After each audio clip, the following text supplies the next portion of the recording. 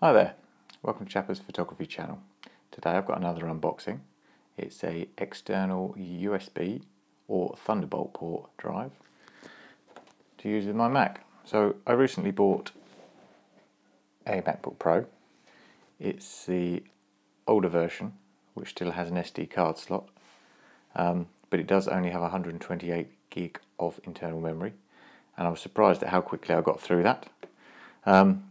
I've also upgraded my home PC or Mac to the new 2017 iMac, which you may have already watched the unboxing of that. If you haven't, take a look on the channel. So I wanted something to transfer my work between the two and possibly just work from an external fast drive. So I bought this 2 terabytes solid state Thunderbolt port. It states on the back of the pack that Thunderbolt is 10 gigabits per second opposed to USB 3, which is only 5.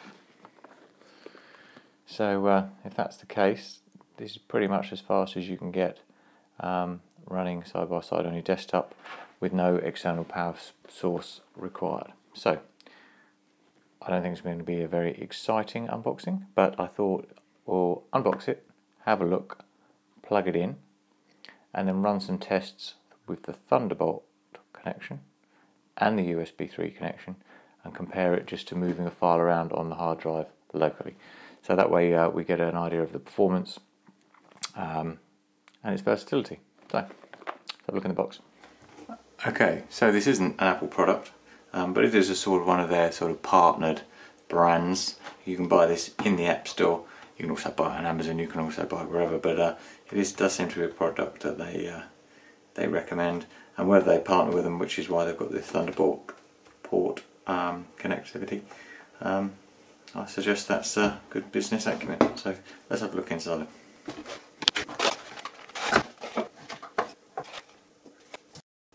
It's not lightweight, not as light as I thought it would be. It's got the designer's name, Neil Poulton, on the top, and also on the spare connector. So here you see the built-in Thunderbolt port, and then inside, if you wanted to use it with a PC, you've got a USB 3 connector there. So that's quite nice the way that's put in. It's got some pretty good claims for its ruggedness. I'll tell you on the back of the packet in just one second. So it suggests that you can drop it from 2 meters. Okay, so this just says what I've just said there. If you're using a Mac, you use the inbuilt Thunderbolt port, and if you're using a PC or you've used your Mac ports, Thunderbolt ports, you can actually use USB. So it's USB 3, it is USB 2 backwards compatible also.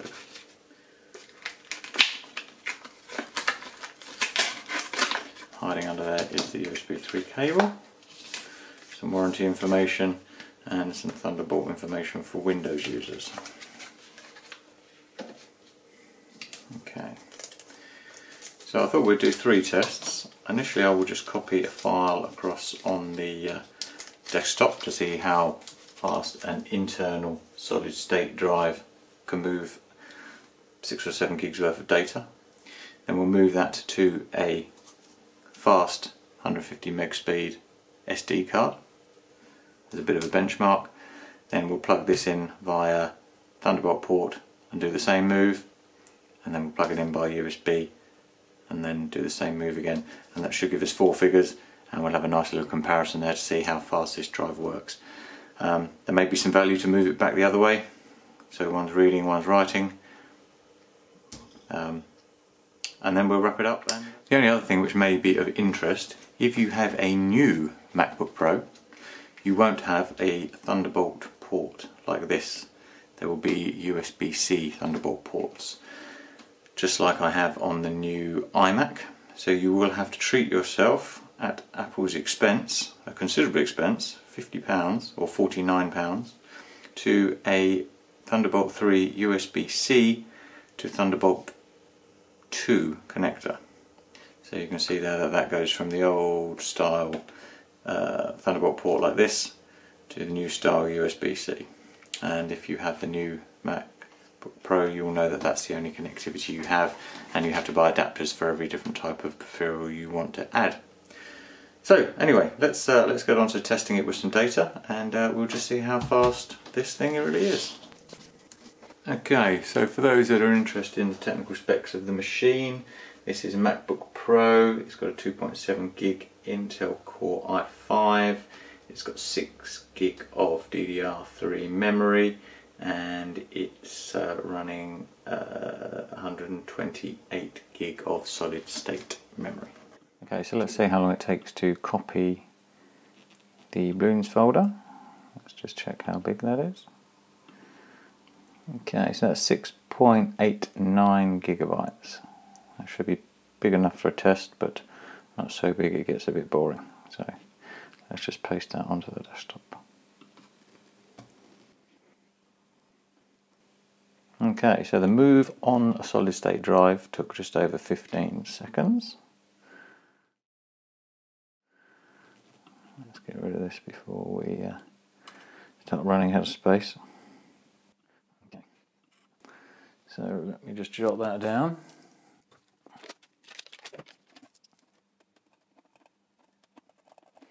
Now let's write it to a fast SD card. This is quick, I use this for 4K filming. Yeah.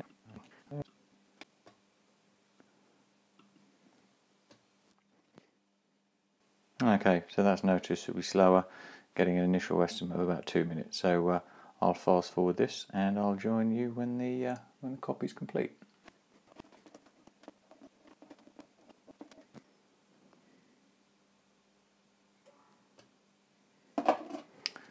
Okay, so significantly longer there, with 1 minute and 1 minute 33 seconds. Let's plug the new drive in.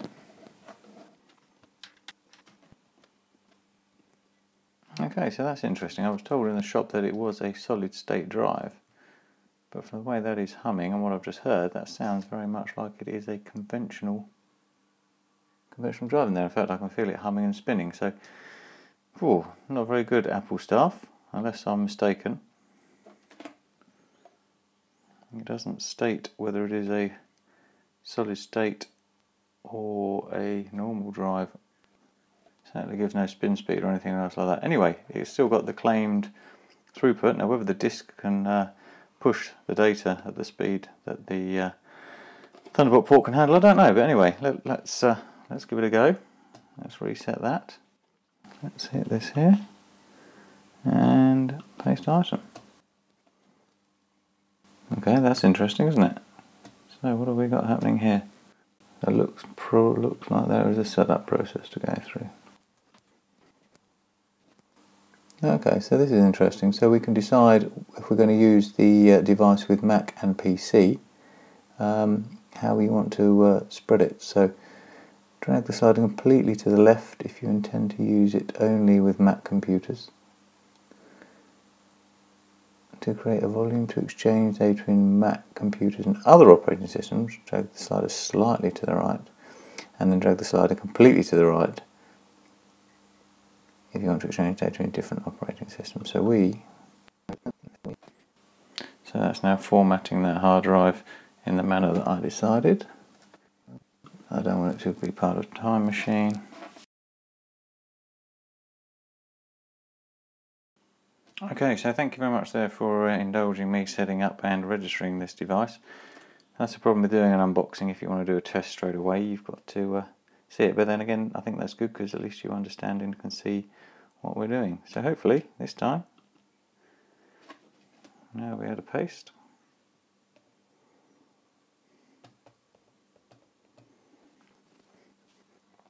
Okay, so the guess looks to be somewhere in between the two, with 133 for the SD card, 15 seconds for the internal move.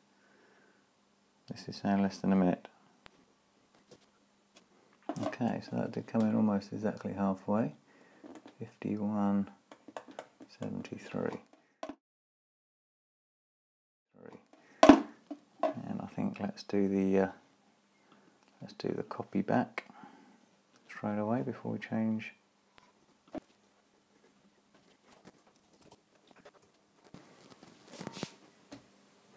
Okay, so that was within a second riding back the other way, as I guess you'd expect.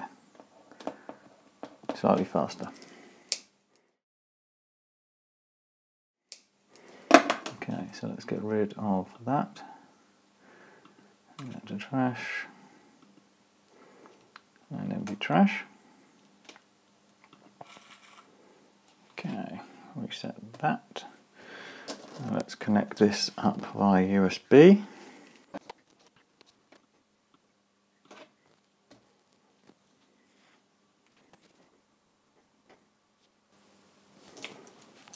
Okay, so that's quite interesting. The USB-C appears to be, sorry, USB 3 appears to be the same speed as the Thunderbolt port. I'm wondering whether it is the disk that is the limiting factor here. So let's rename the boot date. Copy that back. Now let's make sure it's not cached.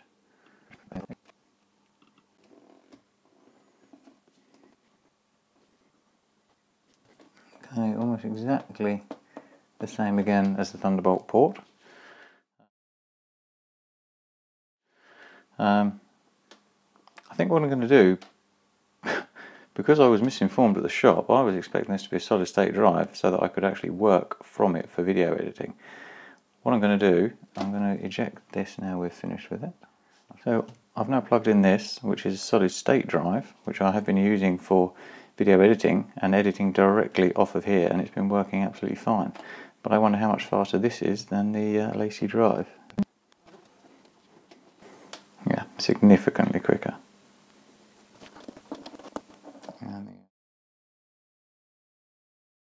And the only test left to do is now to bring that file back.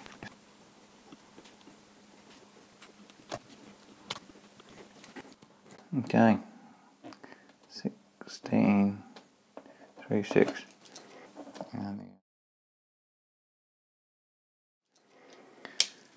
So, I guess for what this is, it's good and it's fast. Unfortunately, it wasn't what I wanted. Apple do offer an open box 16-day money-back guarantee, and I think I might just be taking them up on it, because what I really want is something that I can work on directly. So anyway, that is the unboxing and the testing. Let's wrap up. Okay, so to wrap up, disappointment really. Probably unfair to say in the item itself, but more in the way it was missold or misexplained to me at the Apple store. So, as I say, I thought it was a fantastic price to get a 2 terabyte solid state drive, especially from Apple for that price, which was £199. I suppose that should have really set the questions going. But I asked the guy, I said, "Is this solid state?" Yes, it is. So there we go. I think what I'll do, I shall try and edit with it, both on the MacBook Pro and on the iMac. And if it isn't possible, I shall exercise my right to take it back and get a refund. I hope you found this helpful. I guess one, it's going to stop you buying that thinking it's a solid state drive. You'll also have an idea of how it compares to the various different scenarios. The only one I haven't done, which I will do, and I'll cut it back into the video, is the copy back from the SD card. Just for comparison, I won't do it now because I'm wrapping up, but I will do that and bring that back into the, or if it's not that exciting, I'll just include the figures for the copy back. So thanks for checking in. If you're still here, thanks for staying with me. A little bit of an annoyance for me, but I'd like to share this and so other people don't buy the product with the same thought in mind that I had. So thank you for watching. All the best. Bye bye.